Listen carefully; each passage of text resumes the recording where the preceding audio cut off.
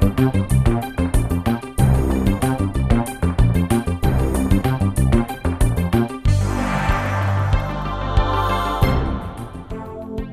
name is Miguel Delgado and I'm a board-certified plastic surgeon, and today we're going to talk about the facelift procedure, particularly for women. I'd like to go over the pre- and post-operative period, who is a candidate, when is a good time to have a facelift procedure, and what elements go into a full facelift. As I said, this segment is basically for women because men and women techniques for facelifting are quite different. A facelift procedure is composed of a brow lift, an upper and lower eyelid lift, and a face and neck lift. Those are the key components to a facelift. Now, oftentimes we add other components to our facelifting, such as fat injections, because aging also involves volume loss, a combination of gravity and volume loss. So to achieve a more youthful appearance, just pulling the skin is only one component. It needs to be full, it needs to be highlighted, and therefore fat injections have become a very key component of the rejuvenation process. Other things that we often do are things like chemical peels, enhancement of lips. All these smaller things add to the overall appearance of a nice, natural, elegant facelift. But the primary component is brow lift, upper and lower eyelids, lower face, and a neck lift. That's going to get you to third base or more and look fantastic. That should take off 8 to 10 years by that alone. In this particular patient, she's about a 52-year-old lady, and you can see she has gravitational changes. Her brows are lower, her eyes are heavy, her face is migrating downward, and the neck is looking heavy. So to rejuvenate her, one has to do the complete facelift procedure, and she's had brow lift, eyes, lower facelift, and a neck lift as well. And you can see in this picture, she looks natural before surgery and she looks natural after surgery as well, because all the components of her face are put into the age-appropriate sequence for her face. You can see this on oblique view. You can see how her neck is nice and tight and youthful.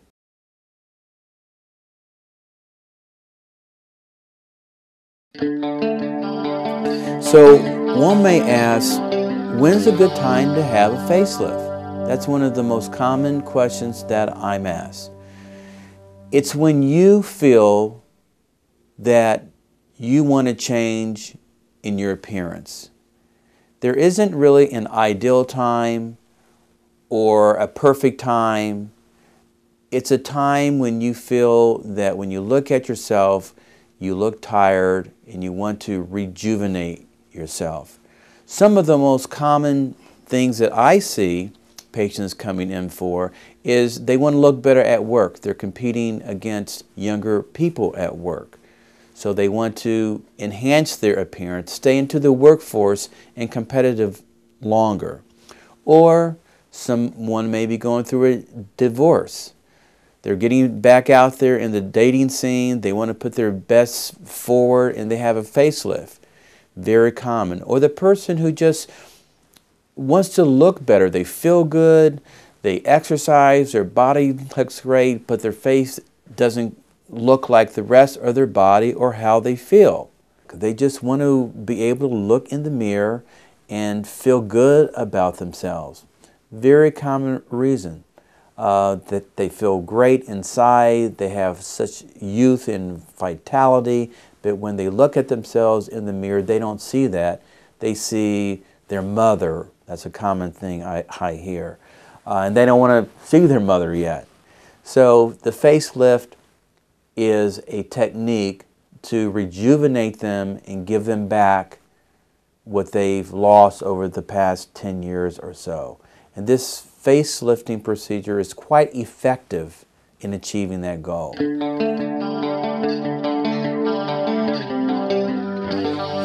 The process of finding a plastic surgeon is one of the most critical decisions that you have to make. Who is the right person for me? Research, research, and research. Look on the internet, ask friends, and by all means look at a lot of before and after pictures, because every plastic surgeon is an artist in their own right, and they look at things differently. Their image of beauty may be very different. So you want to find a surgeon that has the vision for you that is similar to your own. I personally like people that have a natural look, not the Hollywood look, not the stark look, not the overly high arched brow look. I like a very natural, elegant appearing person. The process after you've found your plastic surgeon is you come in and we go over pre-operative evaluation. During that evaluation, we take pictures of you, we have diagrams in which we draw specifically what we're going to do at the time of surgery. These diagrams and pictures are taken into the operating room and are used as guidelines as to our plan, precise operative plan that we've already discussed in detail, often with the use of computer imaging and what you're wanting to accomplish. Once this is done and preoperatively you're all set, your surgery is done, one of the most important things after surgery is elevation of your head to reduce the amount of swelling. Many people find a lot of problems with going through this, and it's important that we make you comfortable going through this process. So icing your face down, back elevation is critically important. After about 3 days, you come in, the dressings are taken off, drains, if they're placed, they're taken out, you're cleaned up, and you start at least seeing something that looks like yourself, usually at that point. Usually early on, it can be quite uncomfortable for a patient and family seeing their loved ones being distorted and swollen, but this is all the normal process. Usually it takes about 2 weeks before you're comfortable going out, driving a car. You can usually go to work in 2 or 3 weeks. You can usually work out in about 6 weeks. It takes you probably 3 or 4 months to really settle in to your facelift, so you forget you had it done. You're just going on with your life. There's no more pains and soreness. Your incisions are well healed. You're not trying to cover them up as much. And usually by that time, you've really settled into your new look, as well as people, family and friends have settled into your new look as well.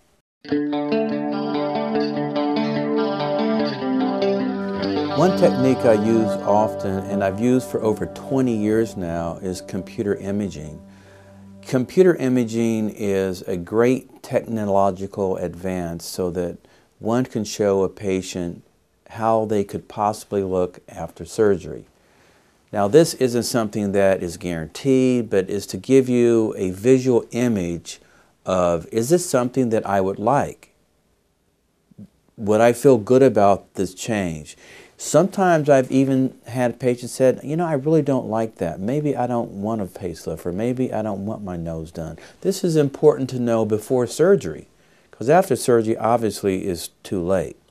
So most of my facelift patients, I sit down with them in their consultation and put them on a screen, and we evaluate their appearance. What's aged? What's not? What looks great? What are your features, such as you've got great bone structure, you have great lips, you have great chin, you have a long neck, you have nice hair. All these things are important to point out too, your positives and what we want to improve. We try to talk about and bring it all into a new image.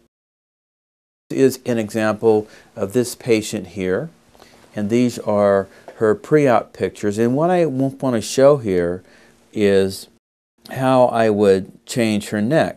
And now I can actually, you can see how this can change. Okay, up, down, around.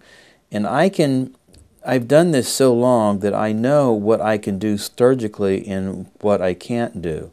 So I'll work with her neck. As you see how I'm pulling things in. And I'm creating a better jawline. And then I'm going to blend things in.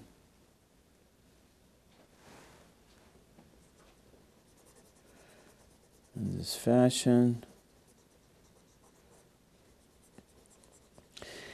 And if you look at her after pictures, this is her true after pictures, you see her after pictures is even better than her preoperative period. The computer is to help visualize. It doesn't give you an exact picture, but it gives you a stimulation of how you would look post-operatively.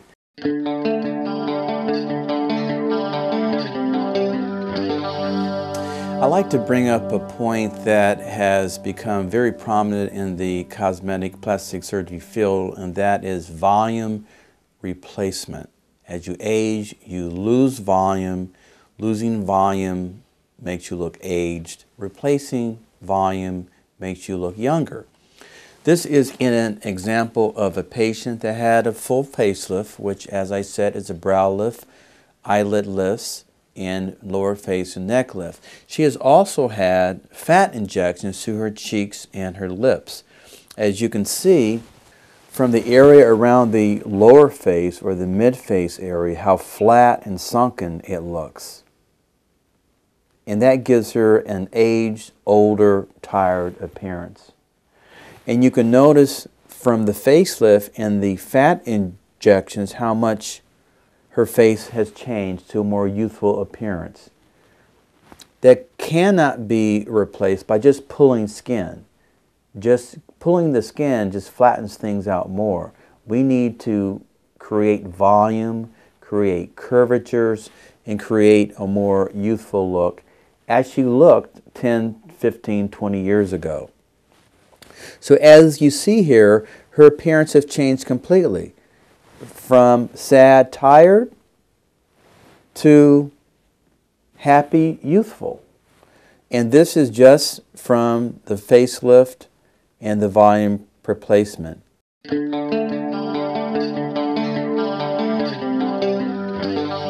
One of the most common questions I'm asked is, how long does a facelift last? It's different for every person, but I usually tell people 8 to 10 years, and I want to show you an example. Here's a patient that I saw. She had a facelift, brow lift, eyelid lift, lip augmentation, and she also had CO2 lasering. This is her after surgery, about 6 months. And this is the same patient 10 years later. Now, to me, the picture 10 years later looks much younger than she was when she was 10 years earlier. So this is a good example of how someone has aged over 10 years and how that look maintains itself. You always look younger. So if you're 60, you'll look 50. If you're 70, you'll look 60.